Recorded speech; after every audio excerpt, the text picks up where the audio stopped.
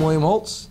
And I'm Ashley Kyle, and this is your Lake of the Ozarks News Update, brought to you by Lake TV and LakeExpo.com, and sponsored by Yacht Club Power Sports and Ozark Barge and Dock and Gravois Mills. Today we'll be talking about a very lucky horse who had a bad start to his day, but was then saved by a St. Louis Cardinal star. A Lake Ozark resort gets new owners and a new outlook. And a few cruises around the lake result in big donations for the Dogwood Animal Shelter. Plus, we'll look at events coming to the lake this weekend. That's after a message from our friends at Yacht Club Power Sports. Yacht Club Power Sports has expanded to ensure you have fun on both land and water, on the trails and on the road with Can-Am, Kawasaki, Victory Motorcycles, Arctic Cat, and Polaris, which introduces the 2015 Slingshot. On the water as the world's #1 Sea-Doo dealer, and are proud to introduce the Supra and Moomba boat lines to the YC Power Sports family. Look for our new showroom this summer off Formula Way in Osage Beach, and you can find us off Highway 63 in Columbia. Yacht Club Power Sports, where the fun begins and never ends. So you know how we said it was a St. Louis Cardinal star that saved the horse? Matt Holliday. But not the Cardinal star Matt Holliday, rather firefighter Matt Holliday. A passerby and firefighters worked together to save a horse that fell through the ice last week. The Gravois Fire Protection District received a call on January 22nd from a passing driver who saw a horse fall through the ice in a pond. That horse, named Charlie, was up to his neck in water and could not get out. Luckily, firefighter Matt Holliday was able to hang from a tree at the edge of the pond and grab the horse by the halter. With Holliday urging him on, Charlie was able to walk out of the pond and get to the barn where he was wrapped in warm blankets. His owners were in their home and were unaware of the emergency. This was the third large animal rescue for the district in the last month. So yes, Matt Holliday swung from a tree and saved a horse who fell through the ice and was facing death. Some Matt Hollidays hit home runs, some save horses. As good as that is, Ashley, you just can't make these things up. That's right, William. You certainly can't. In other news, one of the newest lake area resorts is headed into summer under new ownership. That's right, Camden on the Lake Resort, Spa, and Yacht Club officially announced last week it was sold to Camden Resort LP, a group of private investors. The group got a huge deal on the property, which Valley View Bank sold for $14 million. In 2010, Valley View Bank bought the property for $25 million. That's quite a steal when you figure it's $11 million less than it sold for nearly 6 years ago. The new owners say Lodging One Resorts will manage the day-to-day operations, while the group will focus on creating extraordinary experiences for their guests and maximizing investment values for condo owners. The year-long project known as Destination Camdenton is ready to take a big step forward. Last week at a public meeting, officials unveiled the full plan that includes a recommendation for a community center, as well as goals to create more attractive housing options for all ages in the community. Mayor McNabb says the plan is already proved useful when it helped the board select and purchase land located at Ballpark Road and North Business Highway 5, which will be used as a multi-use community building. Stakeholders and community members are invited to comment on the plan until February 12th. Community input will then be incorporated into the draft before it goes to Camdenton's Planning and Zoning Commission. The commission will hold a public hearing on March 8th about the plan. An Illinois man drowned in the Lake of the Ozarks last week when his fishing boat sank near the 18.5-mile marker. An eyewitness said 48-year-old Rick Steffi of Homer, Illinois, was swimming in the water just before noon on January 29th as his boat sank nearby. But before anyone could get to Steffi, he drowned. His body was recovered that night at approximately 6:15, and his boat was pulled from the water 2 days later. Authorities have not released any suspected cause of the boat sinking.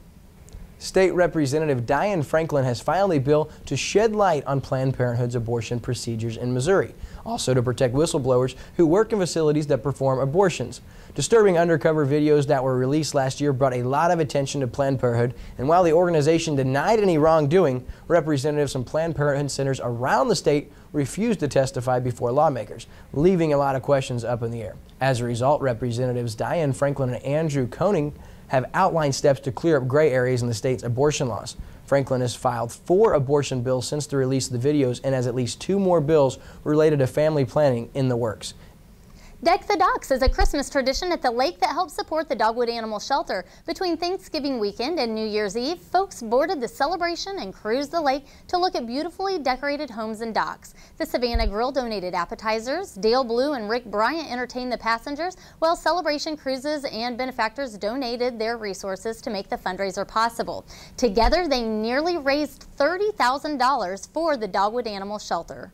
A Springfield man is facing charges in Camden County after authorities say he chased a family member with a kitchen knife. According to the Camden County Sheriff's Office, deputies were called to a home in Roach after witnesses saw 30-year-old John Minks, who was intoxicated, grab a kitchen knife and chase a family member into the woods. Officers searched the woods and found the family member who suspected Minks had passed out in the woods. Deputies were able to locate him and took him into custody.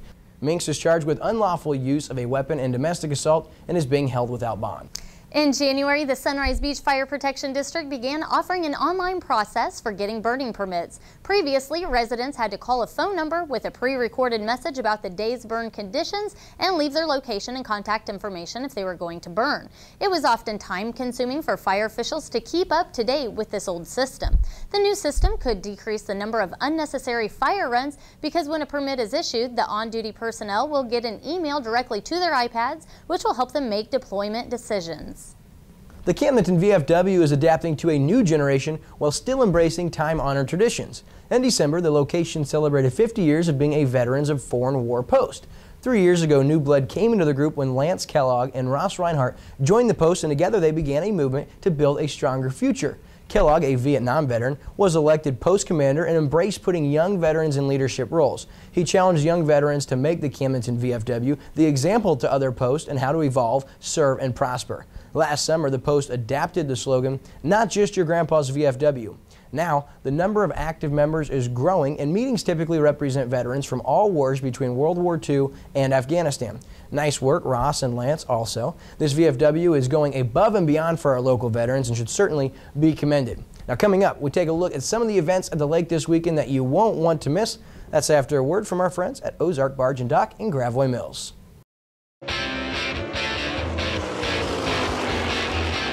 You want a dock that'll withstand the wakes from a million boats? You want a dock that's different from the usual dock? Then you want a custom-built dock from Ozarks Barge and Dock in Gravois Mills. Ozarks Barge and Dock has been consistently voted best dock builder at the Lake of the Ozarks, and we guarantee every dock we build. Ozarks Barge and Dock, we build the strongest docks on the lake. Unity at the Lake begins its first Friday concerts this weekend. This Friday's concert starts at 7 p.m. and features Grammy Award-winning singer David Adams. The event is free, but the church suggests a $15 donation per adult and $5 for each child. If you're in the mood for a 1930s era gangster reenactment filled with swingers, flappers, tappers, and plenty of burlesque, head over to H-Toads for the Gangsters Ball. Shows are on Friday and Saturday night at 8 p.m. Tickets are $20 in advance and $25 at the door if there are seats left. The young professionals at the lake are hosting their annual dodgeball tournament this Saturday. The event is open to the public and it starts at 9 a.m. at Osage Middle School. A portion of the proceeds will be donated to the Kiwanis Club of Ozark Coast.